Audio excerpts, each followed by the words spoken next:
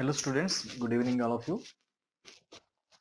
In last class we discussed some problems based on Williamson ether synthesis.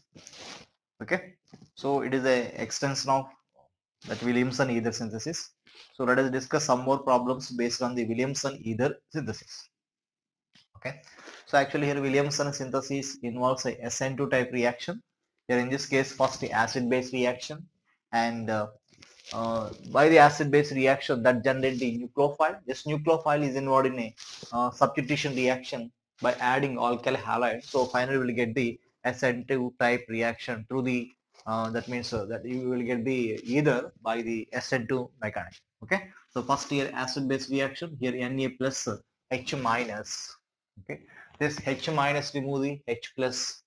So we will get the carbonyl, anion. It is acting as a strong nucleophile and it is favors for the SN2 type reaction. Okay. So in SN2 type reaction, primary alkyl halides are more reactive. So this alkyl halide must be simple alkyl halide. Okay. They will get the either successfully in a good yield. Okay. Now here this one. On reaction to KOH here, slightly acid-base reaction takes place, and then here intramolecular SN2 type reaction takes place. That means here first one, here second one, third, fourth, five, sixth. So here in this case, we can write the six-membered ring with oxygen atom. Here first, second, third, 4, 5, 6. On the second atom there is a methyl group. It is an intramolecular Williamson ether synthesis. Okay, it is an intramolecular SN2 type. First, as a result of the acid-base reaction, strong nucleophile. There is alkyl halide. This is the carbon carries a positive charge. It is a negatively charged oxygen that attacks on the positively charged carbon. Okay. Next here, this alkene on reaction with HOCl.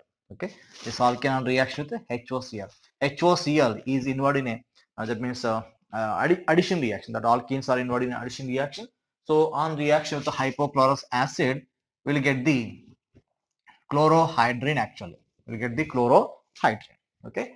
This chlorohydrin generally here HOCl addition follows a Marconi curve rule. Okay. HOCl addition follows a Marconi curve rule. Here in this case OH minus Cl plus. So the negative part is added to the carbon which has a less number of hydrogens, and positive part added to the carbon which has a more number of hydrogens. So next here followed the reaction with the KOH. Okay, so slightly here acid-base reaction takes place, O minus here K plus. So intramolecular SN2 type attacking. So here we'll get the cyclic ether. Okay, that's it. So it involves a alkophilic addition followed by nucleophilic substitution reaction. Okay, that is the one model. Next here, the one more point. Here in this case, it is a phenol as well as alcoholic group is there. Okay, phenolic group as well as alcoholic group is there. So here by adding NaOH one equivalent, generally here phenolic hydrogen and alcoholic hydrogen. Phenolic hydrogen is a more active hydrogen. Okay, so generally you know that phenols are more acidic than the alcohols. Okay, phenols are more acidic than the alcohols. For suppose I'm taking ethyl alcohol and phenol more acidic because the conjugate base is stabilized by the resonance. More stable conjugate base, more acidic, because here higher the stability of the conjugate base, then this compound has a higher tendency to release H plus ion. So here in this case this conjugate base is not stabilized by the resonance. Here there is a resonance with the benzene ring, that's a conjugate base stable, so phenol readily lose H plus ions. So phenols are more acidic than the alcohols. So here by using one equivalent of the NaOH, so here first this hydrogen is removed, that's it.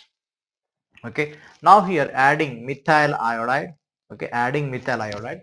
Here in this case here either it is a nucleophilic site and this is also nucleophilic site, but here charging nucleophiles are more reactive. Okay, charging nucleophiles have the higher nucleophilicity, so here substitution takes place on this oxygen. So here in this case this is acting as nucleophile, here OCH3, and that is the final product. Okay, now here interestingly, by reacting with the sodium amide or by reacting with the sodium hydride, here we are taking a two equivalents of the base. So here by taking two equivalents of the base, here both protons are removed. Okay, both protons are removed. That means here both are the charged nucleophiles. Here in this case I am adding one equivalent of the methyl iodide. Okay, one equivalent of the methyl iodide. Here in this case, there are the two nucleophiles, both are the charged. Here in this case, one is a charged, one is neutral. So a charged nucleophiles here are more reactive. So substitution on this also. Okay. Now here, these two are the charged one. But here in this case, this is involved in a resonance actually. Okay. This is involved in a resonance. So here the magnitude of the electron density, negative charge, very less because that is involved in delocalization.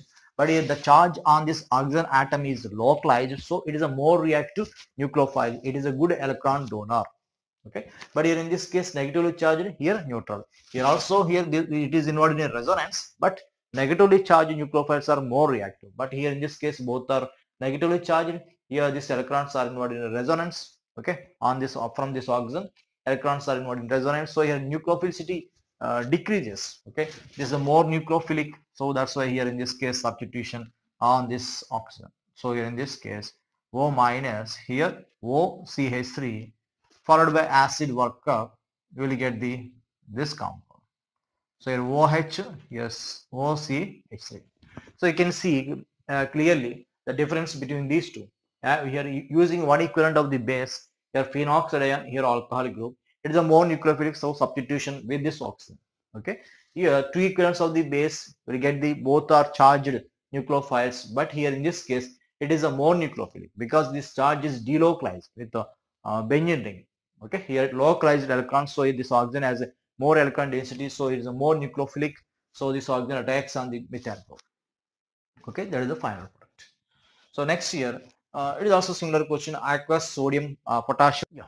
Now here in this case, this compound on reaction with aqueous potassium carbonate. Okay, of course it is nothing but KOH plus H2CO3. Aqueous solution of potassium carbonate is nothing but KOH plus H2CO3. Here KOH is a base, so here in this case that remove the more acidic proton. Okay, so here O minus, here CH2OH, right? So now here this one on reaction with any alkyl iodide, so a substitution takes place because it is a more nucleophilic. Charged species are the more nucleophilic. So substitution takes place on this one. So here OCH3 and OH. Okay, that is the previous JEE main question in the September session. Okay. Okay, so let us discuss one more interesting example. Here it is based on the nucleophilicity of the Biden nucleophile. So here this is there are the two active hydrogens in this compound. By reacting with the two equivalents of the base, those two active hydrogens are removed. So here in this case O minus, here O minus, this one is the NO2. Now here between these two, so for suppose it is an ambidextrous nucleophile. Okay, between these two, which is a more nucleophilic, that means which is a more reactive, which is a good electron donor. Okay, so here in this case, so actually here there is a NO2 group, this one acting as a minus M group. So minus M effect of any group or plus M effect of any group working at the ortho position and para position, but not at meta position. That means here in this case, this negative charge. So here O minus pi bond, here pi bond, here pi bond. This one and our bond O. Okay, this negative charge is involved in a conjugation with this NO2 group. That means here the minus M effect is working on this negatively charged oxygen. For suppose I am taking another one here, negative charge, this pi bond, pi bond, pi bond. This is NO2. Okay. Now here this negative charge is involved in a delocalization. But here in this case, these two pi bonds are in conjugation, but these two pi bonds are not in conjugation. But here in this case, these pi bonds are in conjugation. There is a proper connection. That's why this negative charge is directly delocalized with the NO2 group. That means here minus M effect is working on this oxygen. So this charge is more delocalized. But here in this case, this negative charge is not involved in conjugation with this NO2 group. Okay. So here in this case, these two are in conjugation, but these two are not in conjugation. So here that means here that minus M effect of the NO2 group is not working with this oxygen.